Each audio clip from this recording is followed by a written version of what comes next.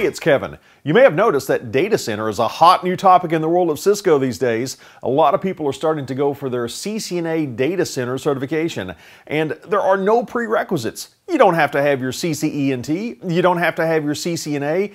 You've just got to pass these two CCNA Data Center exams, and in this short video, I want to give you the sense for what that first exam is like. It's the 640-911 exam. If you take a look on Cisco's website at the exam blueprint, there are 4 broad topic areas for the exam, and I'm going to give you just a sample question, the type of question that you might receive in each of those 4 topic areas to give you a better sense of this exam and see if it's something you might be interested in. Let's get started with our first question.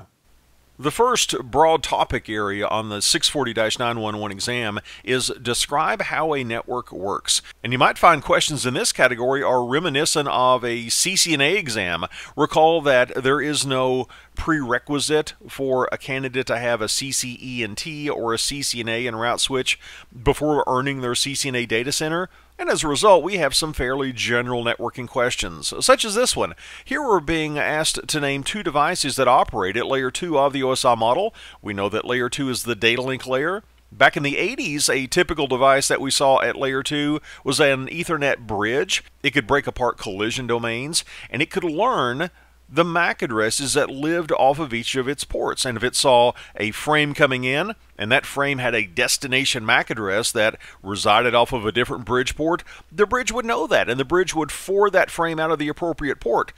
The bridge, though, it made forwarding decisions in software, didn't have a particularly high port density.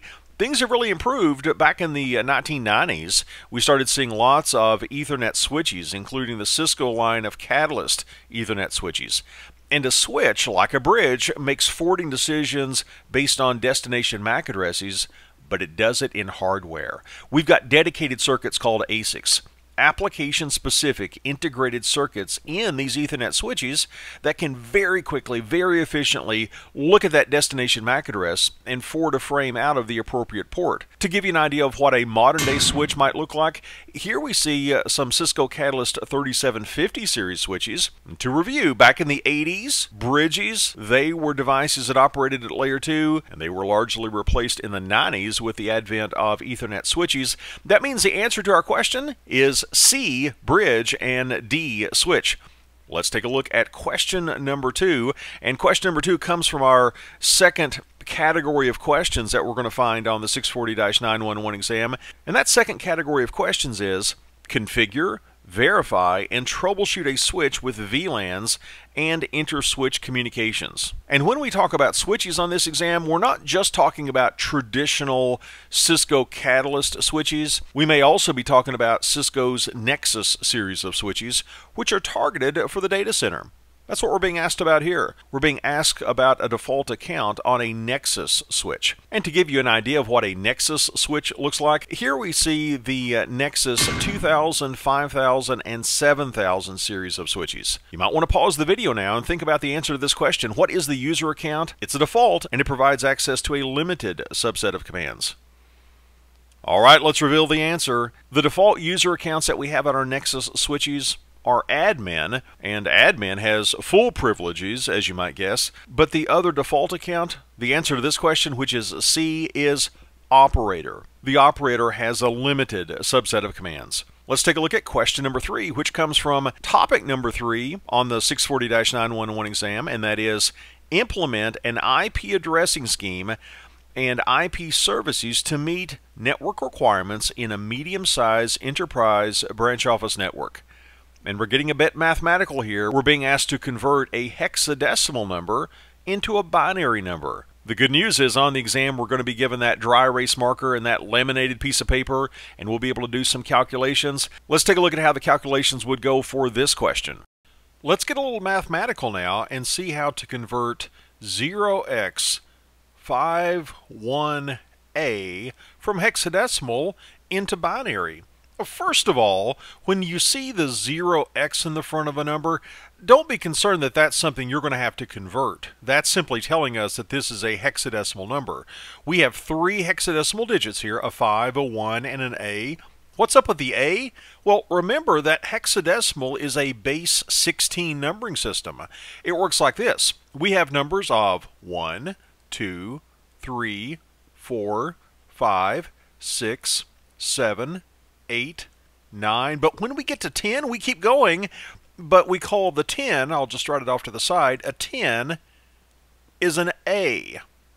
An 11, that's a B in hexadecimal. A 12 is a C, you're getting the pattern. A 13 is a D. A 14 is an E. And finally, the 15 is an F. Oh, and I should mention there is a 0 to begin all this. So we've got 16 different numbers here, 0 through 15, or 0 through F in hexadecimal. Now, what we want to do is take 51A in hex and convert that into binary. Let's think for a moment.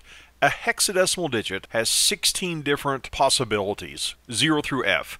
How many binary bits would we need to represent 16 possibilities? We would need 4, wouldn't we? 2 raised to the 4th power is 16. This means that we could represent each hexadecimal digit as 4 binary digits. In other words, we want to take the 5, convert it to binary, the 1, convert it to binary, the A, and convert it to binary, and then we just stick all those numbers together. Let's build a binary conversion chart. When you're dealing with any base numbering system, whether it's base 8 or base 10 or base 16 or base 2 in our case, here's the way you can start out. You can say, in our case, 2 raised to the power of 0 is going to be in the first column. 2 raised to the power of 1 is going to be in the next column. 2 raised to the power of 2 is going to be in the next column. 2 raised to the power of 3 is going to be in the next column. And that's enough for our purposes right now. What is 2 to the power of 0? What is anything to the power of 0? It's 1. What is 2 to the power of 1? It's 2. 2 squared, 2 to the power of 2, that's a 4. And 2 cubed, 2 times 2 times 2, that's an 8.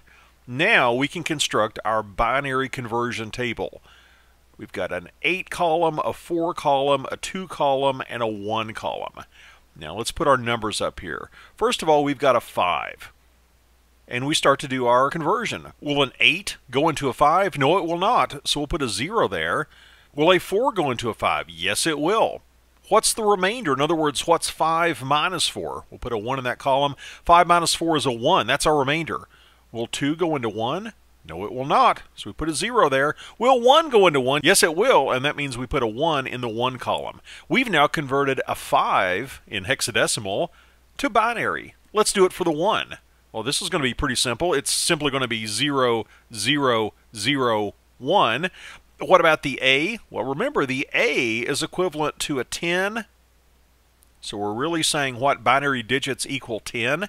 Does an 8 go into a 10? Yes, it does. We'll put a 1 in that column. What's the remainder? The remainder is 2. 10 minus 8 is 2. Does a 4 go into a 2? No, it does not. Does a 2 go into a 2? Yes, it does. We'll put a 1 in that column. What's the remainder? 2 minus 2 is 0. There is nothing left. We'll put a 0, therefore, in the 1 column. Now we've converted 5, 1A, each of those digits independently, we've converted those into binary. Now we just stick them next to one another in the answer. We'll say that a 5, we said that was 0, 1, 0, 1, followed by a 1 in binary, and that's going to be a 0, 0, 0, 1, followed by an A in binary, and that's going to be 1, 0, 1, 0. We've done our calculation. We compare it with our multiple choice answers. Does anything match up? Yes, it does. This is option C in our multiple choice question. So that's what you should have selected.